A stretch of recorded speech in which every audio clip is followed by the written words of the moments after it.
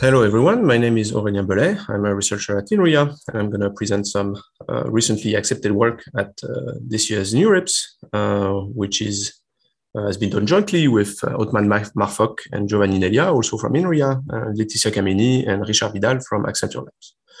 The work is on federated learning, federated multitask learning under a mixture of distribution.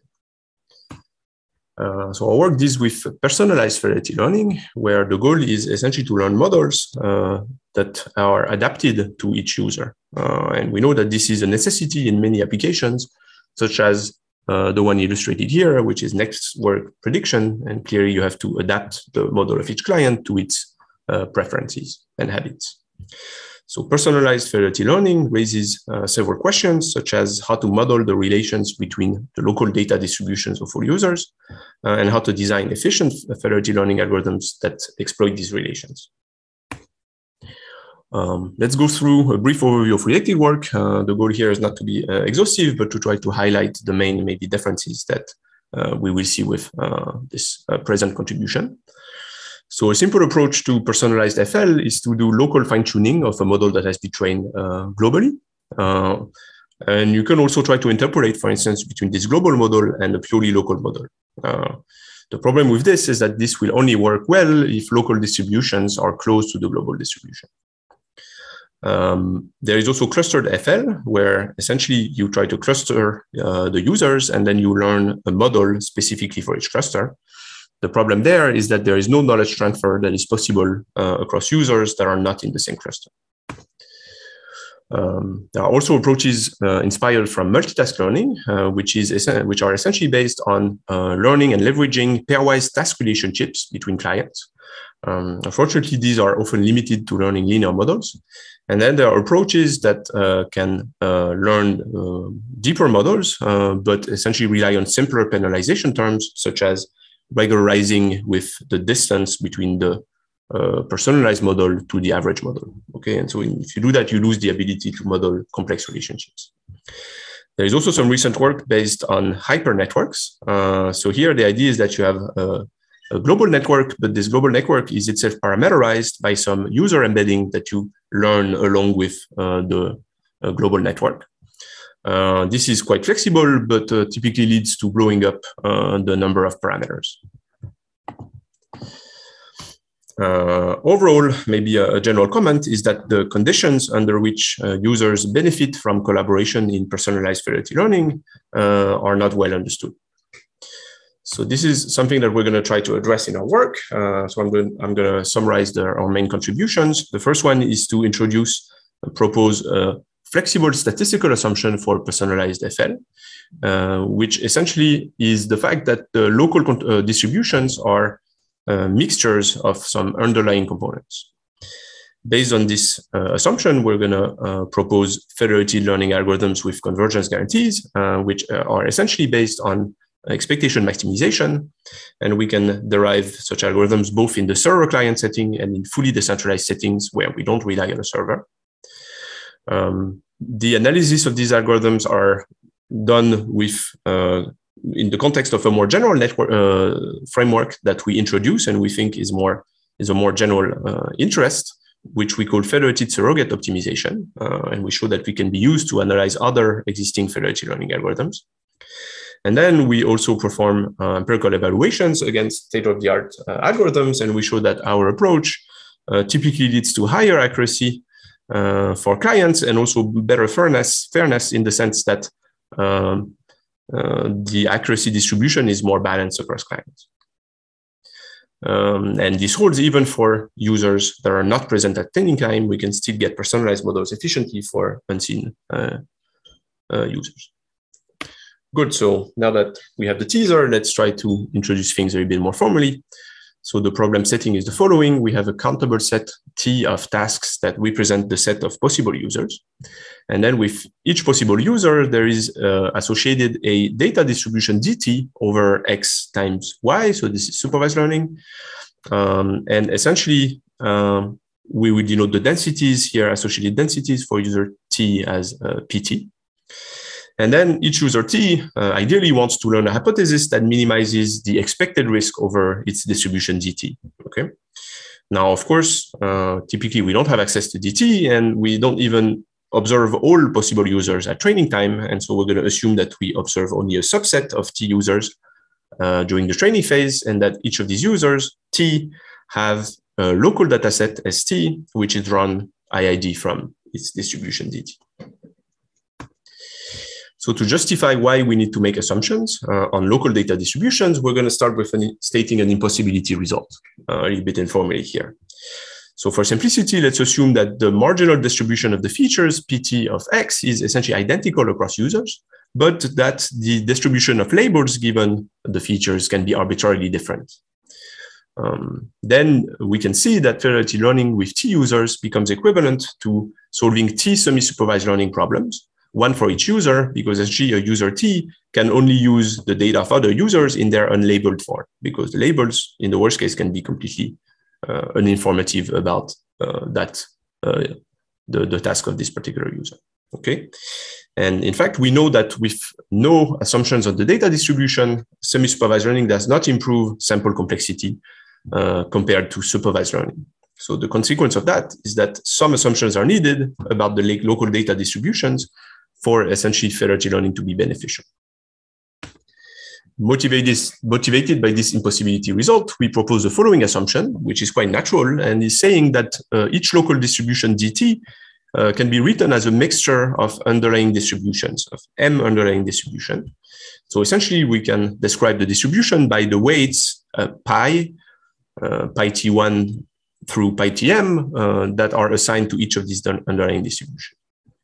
So the formal assumption is stated below, where we see that essentially to sample from a distribution dt, we first need to sample a categorical variable which tells us in which of the underlying distribution we're going to be in, and then sample a point from that distribution. Okay, so this essentially describes the kind of sampling process from which the data is generated. This assumption is very general and in fact allows to generalize previous personalized federated learning formulations. This can be very easily seen, for instance, on clustered FL. So if you assume that you have C clusters, then you can set the number M of underlying distributions, underlying components to be equal to C, and then you recover clustered FL by setting the weights that a given user assigns to a component to be 1 if it corresponds to the cluster of the user and 0 otherwise. So similarly, we can also recover model interpolation, approaches based on model interpolation, and also approaches based on federated multitask learning with task relationships, essentially as special cases of our framework.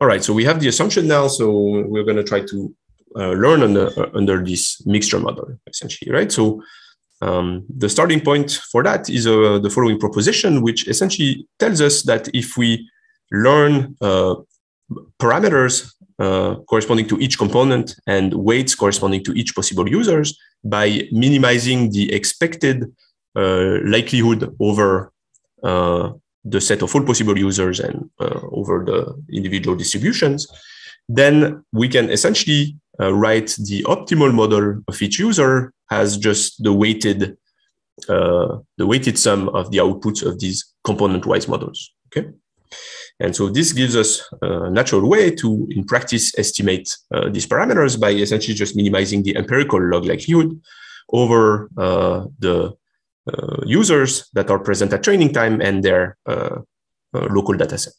Okay, and then from that, we can just get the personalized model of each user by this equation 1.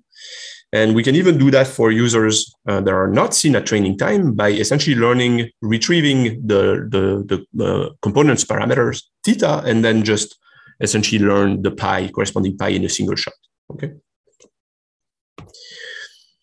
Now, to minimize this empirical log likelihood, a natural approach is the expectation maximization algorithm, because essentially we have this latent variable z that corresponds to which essentially distribution was for each point was sampled. Okay, and we denote by qt the distribution over this latent variable. And we can work out the equations of EM, and essentially we get the following updates, right? So there is an E step where we update the distribution Q over the latent variables, essentially by something that is proportional to how well component M is doing on that particular point. For all points of a given user T. And then there is the M step, where we update first the weights that are assigned to each component based on Q. And then we update the component models by essentially solving a weighted empirical risk minimization problem, where the weights are given by the distribution Q. So of course, this is a centralized approach at this point. You can note, however, that the E step and the update for pi can be done locally by each user in the federated learning setting, because it only relies the knowledge of the local data set. But of course, updating the component models rely on the joint data, and so requires interaction across users. So to be able to do this in the federated learning setting, we're going to kind of follow the classic pattern of federated learning algorithms, like federated averaging. There's going to be a server which initializes the components models and sends them to the users. Then each user locally, they can update their weights pi t and the distribution qt. Again, they only require access to their own data set to do that, so they can do that locally. And then they are going to each update in parallel the components parameters, essentially based on a local solver, like local SGD, run only with their own local data set. And then they're going to share the updates to these models with the server who will aggregate them, and we would do another round and so on, right? We can also generalize this to the fully decentralized setting, where we remove the server and rely on pairwise communications over a communication graph. So we can prove some convergence rates for our approach, such as here in a little bit informal fashion. If we suppose that the local solver used by users is local SGD, then we can show that the iterates of our FedEM algorithm satisfies the following. Essentially, we converge to a stationary point, which is described by the fact that the gradient with respect to the components parameter vanishes, goes to 0 with the number of updates k. And similarly for the weights, we see that the improvements essentially from one iteration to the next in the objective function by updating the weights also vanish with the number of updates k. In fact, the way we prove this convergence rate is through a more general framework that we propose and call federated surrogate optimization, because it essentially extends the centralized surrogate optimization framework of Meral. And we think that this framework is independent and more general interest. Essentially, it is designed to minimize an objective function which is expressed as a weighted sum over users, and relies on the assumption that each user can compute a partial first-order surrogate of the function ft that is associated to that user. Okay, and then essentially, depending on the choice of partial first-order surrogate and the choice of functions ft, you can obtain different algorithms. Doing that, you can recover some existing algorithms like pfedme, for instance, and then use our framework to directly, automatically get convergence rates.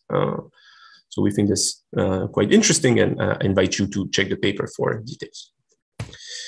Let me now conclude with some experiments. So we have evaluated our approach against a number of competitors, of course, just purely local models, then federated learning algorithms that learn global models, like federated averaging and FedProx, and then personalized federated learning algorithms like federated averaging plus, which uses fine-tuning, clustered FL, and also pfedme. So what we can see in the first table is that the average test accuracy across users is typically better with our approach, sometimes by a significant margin. And this is not only true about the average, but it's also true about the bottom decile of the accuracy, okay, showing that for the worst users, we are also doing better than competitors, which is nice in terms of fairness. We also showed that our approach does very good on unseen users, the ones that we did not participate in training. I have explained how we can easily just essentially these users retrieve the component parameters, and then they just locally compute their weights. And we can see here that compared to Fed averaging and Fed averaging plus, we get much better models for unseen clients. We have also pushed a little bit this evaluation further by looking at how the performance for unseen users depends on the size of their training data set, which can be scarce in practice for unseen users. And we see that starting from having no labeled data point, in which case the new user just use the uniform weights. And then as the user gets more points, it can adjust the weights accordingly. And we see that the accuracy improves quite fast with the proportion of samples that are available. Our algorithm is also compatible with client sampling, user sampling. And so we have compared that, for instance, here against Federated Averaging Plus. And we see that our approach tends to be more robust to user sampling, especially for small sampling rates. And we have also looked at the effect of course, the choice of number of mixture components, which is quite an important parameter of our approach. So in fact, things seem to be quite robust in practice. In all previous experiments, we have chosen m = 3 across the board. And here we see the effect of varying m on CIFAR 10. And we see that, okay, there can be a bit of value to maybe choose larger m, but maybe not that much, and the performance kind of quickly stabilizes. And then, of course, if you use less than that, m = 1 recovers just learning a global model. M = 2 is already doing quite good, but not as good as kind of choosing a larger m. But overall, we do very good with essentially small m. Thanks a lot for your attention. I invite you to check the paper on arXiv or to try the code to experiment with the approach. Thanks a lot.